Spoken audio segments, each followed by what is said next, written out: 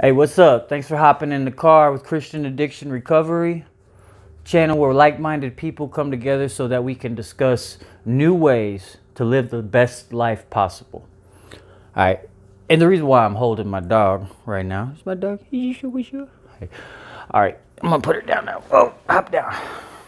Oh, you can stay right there. The reason why I showed her because I want to talk about God's grace. So you're probably asking, what does your dog have to do with the grace of God? And I'm going to tell you, okay? So a few months ago, when I found this dog, she was over at a friend of mine's house.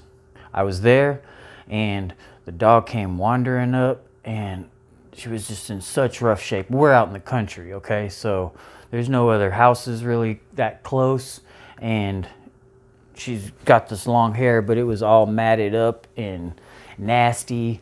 And so I was like, oh, okay, man, maybe she needs some food. So I tried to give her a little bit of food, and she wouldn't come anywhere close. So I could tell that she'd had a rough life. And so I finally get her to come over and get a little bit of food. She wouldn't come near me, but when she came over and got food, I could tell that her belly was real big, or like still big, like she had just had babies. So I was like, okay, well, I don't want to, I would sure like to help this dog out, but I don't want to take her away from her babies. So I didn't mess with her. And so after she came up and got food and went away, I was praying to God and say, pray for that little dog, God. And I really asked him, if that dog comes back, or, if you want me to take care of that dog, send that dog back around, okay? And I'll give him a shower and send her on her way. So sure enough, 3 weeks later, the dog comes wandering back out of the woods while we were getting home. And so I was like, oh, okay, great. So we give her some more food. And this time we decide we're going to give her a bath. And so we try to get her, and she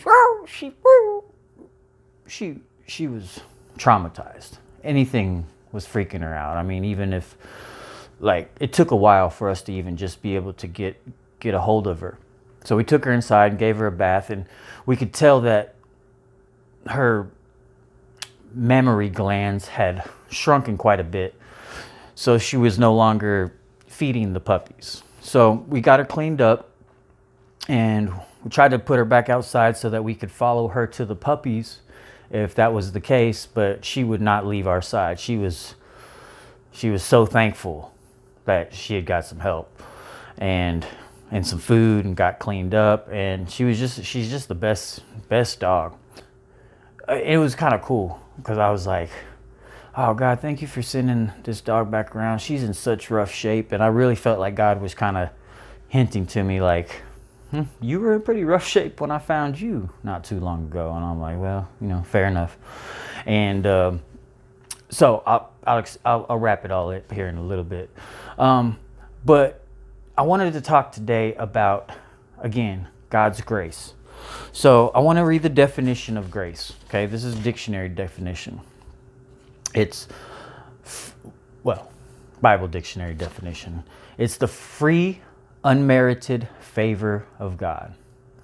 Okay, so that's cool. Favor of God. What does favor mean exactly? So I looked that up, and it means approval or support. So when you put it all together, it means the free, not deserved approval or support from God. So the scripture says that we are saved by grace through our faith. So I just thank God so much that I had met him when I was young and put my faith in Jesus, even though I had a really hard walk after that. Because I put my faith in him, I had his grace, and his grace brought me all the way through. Okay, so long story short, and I talk about it in my other videos about my testimony, but I was addicted to drugs for a very long time, and in and out of relationships, and just never was getting anything right. And after my last relationship, I just kind of fell apart and went back to I had been clean for a little while off the opiates, and when that happened, I just kind of fell apart. So I went and tried to get some opiates, and some pills. That was my thing. And the guy didn't have any pills, so he said he has some powdered heroin. And I was like, well, I don't want to shoot it or anything. And he's like, oh, it's cool, you know, I'll show you how to and do it without that. And so thank God I didn't shoot it, because it had fentanyl in it. And the way I did consume it overdosed me, okay? And then I made it to a Christian rehabilitation facility that absolutely just gave me all the tools to change my life. And that's Honey Lake in Florida. If you want to check it out, it's a really great place and I highly recommend it. But, you know, you may say, well, may like kind of come across as like the grace was the getting to the rehab. And that was the grace of God. But it was also the grace of God that I overdosed, okay? But for this little dog,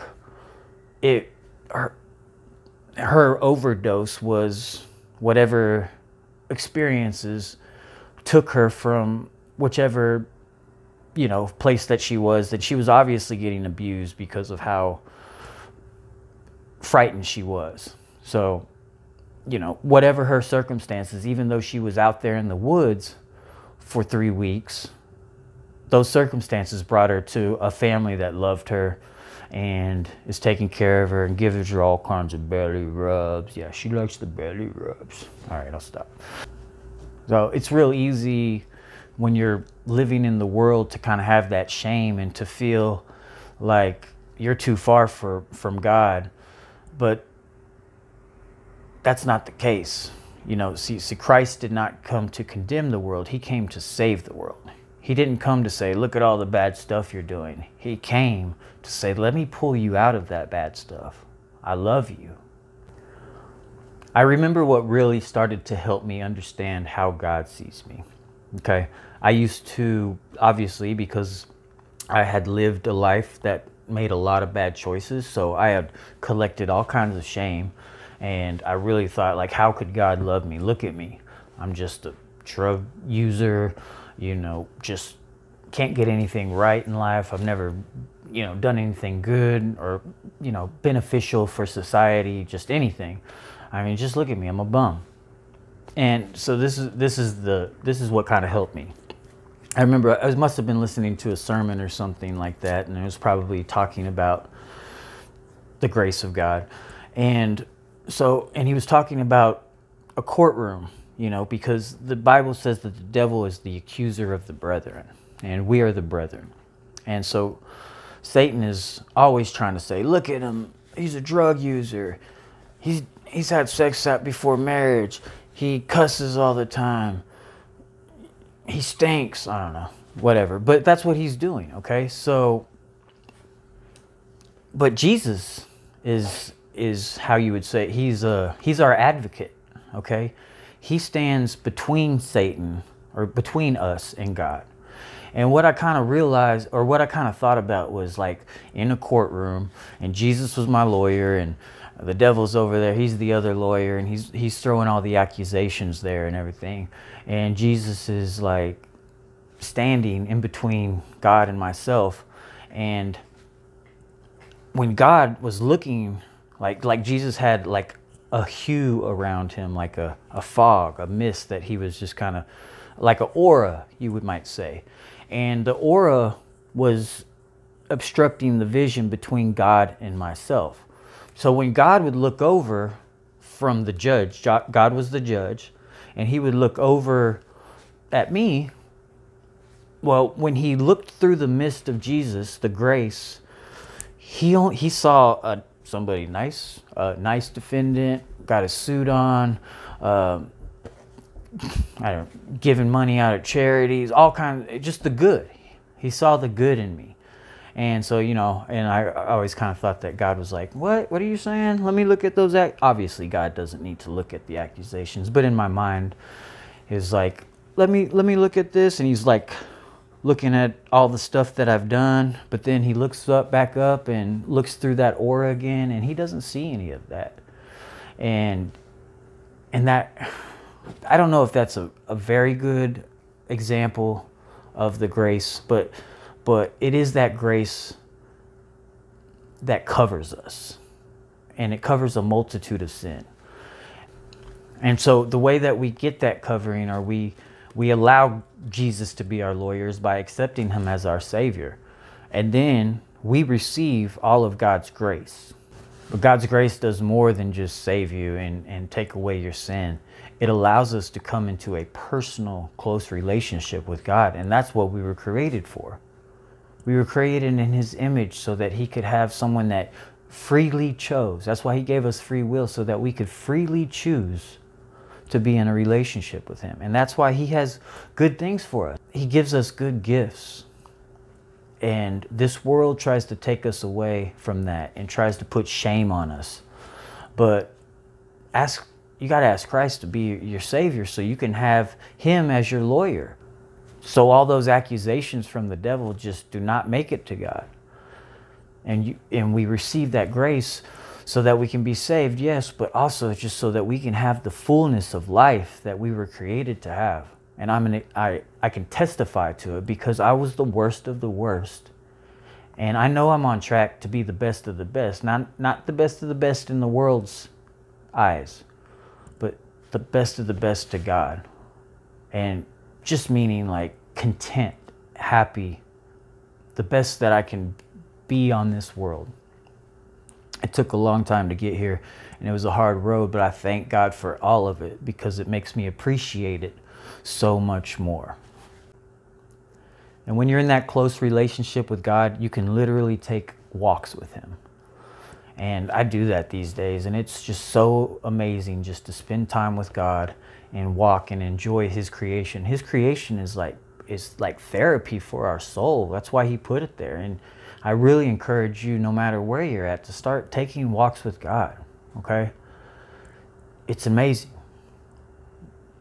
Talk to him, walk with him, okay? And that may be really hard for you to do. I mean, you may say, my mind is going 1,000 miles an hour. I can't, I got work, I got all of this. I've got too many things to do. Well, glad you said that, because I got an answer for you. And the answer is mindfulness and meditation. When I got out of Honey Lake, I was at such a mountaintop high that I thought the only thing that it could do is go down. But I started researching mindfulness and meditation and the things that they had taught me at Honey Lake. And I really started practicing those. And I got to tell you that it just gets better. Every single week goes by. I look back at the week before, and I can't believe that it's even better than it was before. Every week I just think that I'm at the high. But now I'm starting to realize that the well I draw from is deep. And that is God. The reason why mindfulness and meditation is so important is because it builds your ability to focus your attention. So right now, with social media and work and everything that's going on in your life, it's probably really hard to even think about taking a walk with God and just talking with him. But that's where the meditation comes in and the mindfulness comes in. It's building up that part of your brain that right now is all over the place, but it builds up that muscle that controls that focus, and it allows you to put the focus on whatever it is. My favorite definition of mindfulness is paying attention to the present moment without judgment or bias. We're going to explore mindfulness a lot on this channel, but for this video, to keep it short, a few ways that you can do mindfulness is, one, just when you're in the shower, pay attention in the shower. Most of us, our minds are thinking about the day and everything that we've got going on. Just pay attention to the water hitting your skin, and pay attention to the steam or the temperature of the water and how it is making your head. Just pay attention. When you're paying attention, you're building up the muscle that allows you to pay attention. One of the things that I've been doing lately is to just try to pay attention while I'm eating. I have always eaten so fast that, now I'm just like, okay, I'm just going to pay attention. How does it taste? And chew it slowly. Make sure that I'm chewing slowly and really pay attention to the bites. That may not be a big thing for some of you guys, but I have always eaten so fast that when I started just being mindful of it, it really changed my experience of eating to something much better. I really like yoga as well, because when you are doing yoga, you're paying attention to the positions that you're in, you're stretching. I've tried to sometimes get on a Zoom call in my earbud while I do yoga, and it doesn't work very well because yoga just really helps bring your attention into the moment. And so I'd highly recommend yoga as well. Now, one of the ones that you've probably heard of is focusing on your breathing.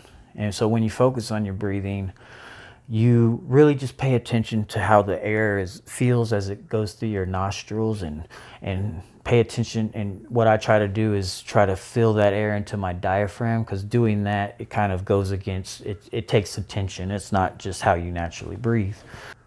And when you're paying attention to your breath, when you are meditating and you're relaxing, another thing that I really like to do is feel the earth pull me. And I just feel like I kind of pretend like the earth is hugging me and pulling me down with the gravity. You may think that's kind of weird, but try it. I mean, if you just really focus on it, you'll start feeling it. And it feels pretty crazy. Like you can almost feel like, oh, I can't get up. I mean, obviously, if you move your muscles, you can. But that's you're meditating. You're doing mindfulness when you do that. These are some of the areas that mindfulness can help you in besides your relationship with God. Your pain tolerance. I know everybody could deal with a little less pain. Your awareness.